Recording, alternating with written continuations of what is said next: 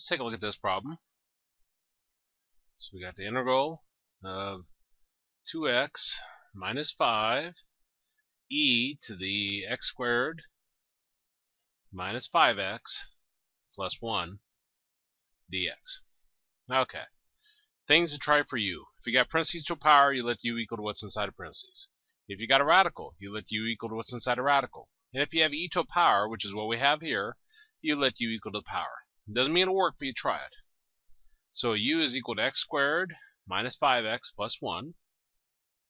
The derivative of that would give us 2x minus 5, and then we have to tack on our dx. Well, x squared minus 5x plus 1 matches that, so that's going to be replaced by u. 2x minus 5 dx, 2x minus 5 dx, those get replaced by du. So this becomes the integral of e to the u du.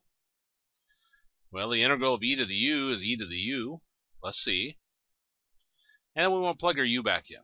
So we're going to have e to the x squared minus 5x plus 1 plus c. And that's our answer.